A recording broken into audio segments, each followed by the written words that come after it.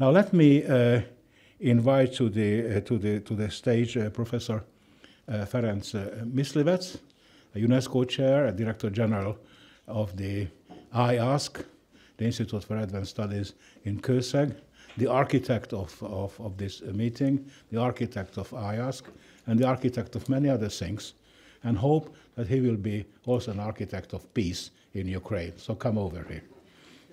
Thank you. Someone can help me how to, I don't know, what is the, how to manipulate this? Push the top button. Yeah. Thank you, András, and thank you, Jody, accepting that I skipped my lecture and now I give you a short version of it. So I'm not showing all of the slides I was preparing with, but it's true. I actually wanted to be an architect. Yes, so I probably, it was a very, very strong, sorry to talk about myself, but a very strong obsession almost. I went to school to study mathematics and physics, so the gymnasium. The very last minute I changed my mind. I don't give you the details why. That is good for architecture, right? Yeah, but it was a suppressed, aborted architect, so this is why I'm doing what I'm doing in Kőszeg.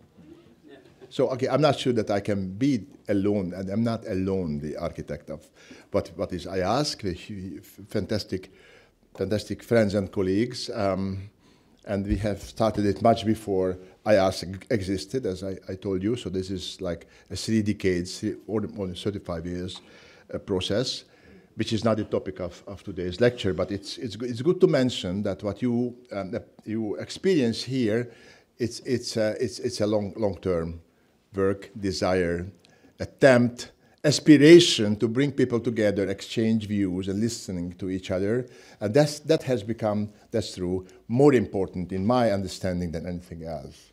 That we can dig deep in our disciplines and find new facts and new methods, etc., in physics, mathematics, sociology, or economics, but to dialogue, to exchange views, and to listen, especially when we do not agree with each other. And to learn, that is probably, and very fast, do this very fast. We don't have time. I just gave an interview to one of the Hungarian media agency, and after like 15 years, we started to talk about the crises, interwoven, multi-layered, hydra-headed crises, which the media completely ignored. They said, the mainstream Hungarian liberal media said, well, this is just 89, 2008, that is just only, one of those crises, and the business as usual is coming back. So there's a lagging behind, and now, this part of my message here, because we do not know how to communicate, we do not know how to communicate, and there is very little exchange between those who should exchange their views. And I think all of us in university business, in academia, in journalism, politics, diplomacy are responsible for that. And this war is, I think, like a litmus test. It shows how important honest and deep communication is. So I produced a paper which I think everyone received, and that is the attempt to write the second part of it, Sanctioning the Future. And I changed the title with New Chapters of War, Peace, and the Violence in the 21st Century, because we did not talk especially about violence. Sir Richard mentioned that, and it is true, he actually predicted the future. This rarely happens. With this clarity in his book written in 2016, he exactly described the model of intervention, etc., the Russian aggression. and as also he very well describes, his colleagues, bosses, etc., within NATO and also in British politics did not listen. In fact, they wanted to punish him. And this, you should read the introduction of the book, because he just told them the truth. And this is what we experience in social sciences, in the academia. But you come with a new insight, a new idea. They say this is rubbish. That's ideology. That's not going to happen. And so in our Western world, I think we are creating the obstacles of understanding complexities ourselves, yeah, with our institutions, which are petrified and old-fashioned, and of course create for those who work there a certain safety, security, if you want, financially, or giving some prestige, but we are blocking each other from understanding a present and the future, which is getting incredibly and increasingly complex. So now I should go somewhere else to see it moves further. It was the level of violence. Yeah, you could predict the war, and Russia did what you have described. And even this, you remember, at the beginning of the war, we were afraid in Europe that the Baltics will be occupied. And Ukraine is just a little beginning. That was, yes, you could predict it, but the amount and the brutality of violence was not predictable. And that is one of my, I don't know, messages, but conclusions, that agreeing with Hannah Arendt, violence, when it starts, and it takes a form of a social game, it's not predictable. Okay, so what is the problem here is that there were a lot of predictions, and governance and governments did not listen. We don't have time to discuss it. Not only about the war, about COVID, about climate change, etc., etc. Oh, yes. Maps, yes. Geography, yes, it does count. You can see how NATO and Russia looked before and after '91, and we just discussed it with my colleagues during the break. There are two different things: is to understand the motivation, the aspirations of your counterpart. Yeah, try to understand, use your intuition and sensitivity, etc. But does not mean that you agree or you accept that. And it was predictable, and it came out very well from Richard Shirev's talk, that it was predictable that the Russians are going to react. And Putin said so in 2008, that he actually talked about a red line. And NATO, as led by Americans, did not care. And for that, we need more research, why and how it happened. There was a famous NATO meeting where Putin was present. Yeah? So one thing is that we do not agree with the culture of violence, the culture of, I don't know, doing politics, as it happens in the Russian Empire. This is not really our culture. Yeah? That if it is predictable, that if you do things which they take provocation, then the consequence might be war and bloodshed, that should have been taken more seriously. Yes, I have to skip because there's no time for that. Yes. The unpredictability of violence. Yes, we are around the beginning of the neoliberal world order, but it still exists. It still has a lot of institutions, and especially the mainstream media, and other institutions, the less and less useful international organizations. Yes, UN was mentioned, UNESCO was mentioned, other security, regional security institutions, they are completely paralyzed. They can't do anything. Guterres, the General Secretary of UN, every second week says, oh, terrible, we are heading towards more and more danger. The world is becoming more and more dangerous. This is where are the blue helmets? There is any suggestion from the UN side for any real solution? Nothing. That is an expression of a deep crisis. And that we do not talk about it. We pretend, in the Western world at least, as if these institutions would function. They are not functioning. Okay, so as a consequence, probably you heard this many times here from us in iASK, divided societies, increasing polarization. Look at United States, look at Great Britain. It's not United Kingdom, this United Kingdom. Is United Nations is this United Nations. So that's what I told you in my preface, in my introduction, that the concepts we use are turning against themselves. They are undermined. I mean, the content is lost, and it becomes negative. Yes.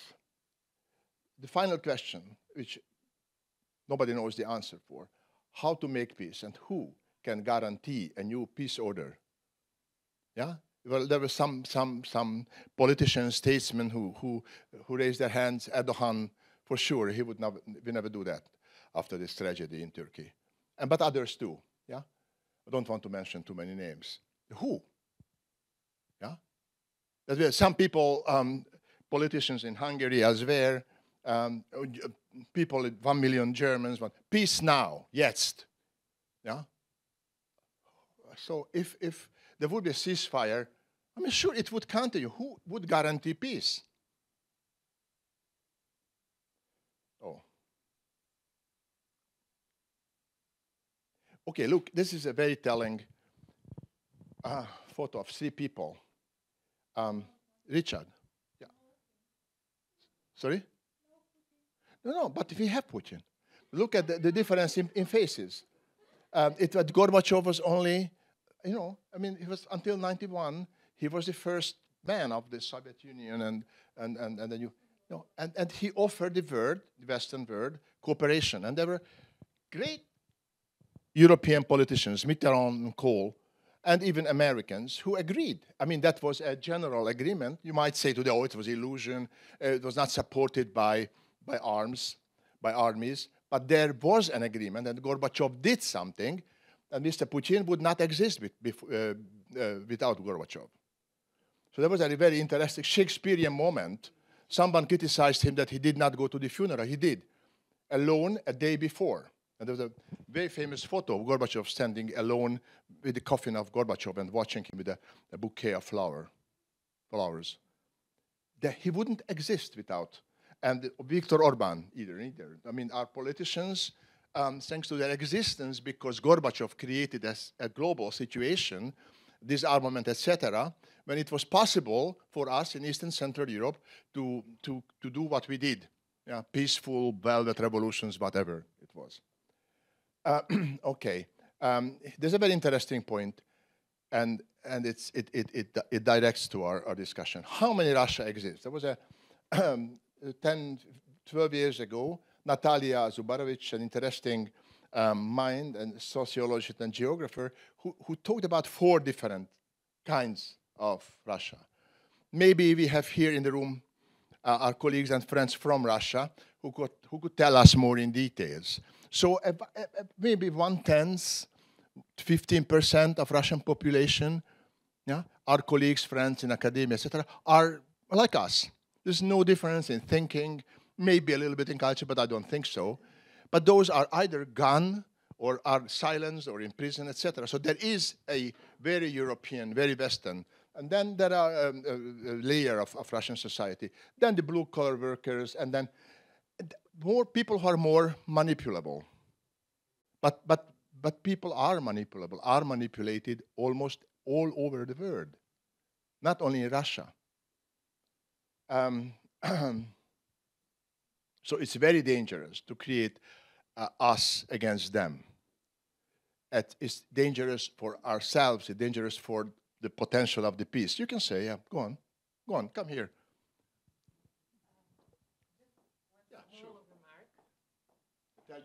I never, so my name is Sanita Pavčević. I'm one of the speakers of this conference, and I'm iASK researcher, very proud of it. Here, I never wrote that paper because I had too many things to do, but I would add one, and probably the most important, 5th Russia here, and that is the Kremlin. When we talk about Russia, we usually talk exactly about that one Russia, and all of these 4 Russias are usually overseen, so they're not really in the discourse. And thank you for bringing this up. Thank you. let's go on. Yes. That the miscalculation of Putin was discussed already. We can skip that. There's a cartoon. I skipped all the cartoons because there's nothing to laugh about. But this is not a cartoon. This is quite telling. It's true, without US and NATO, this war could not be waged. But if there's a paradox with US and NATO. It seems to me that this war cannot be won either. That's the paradox, yeah?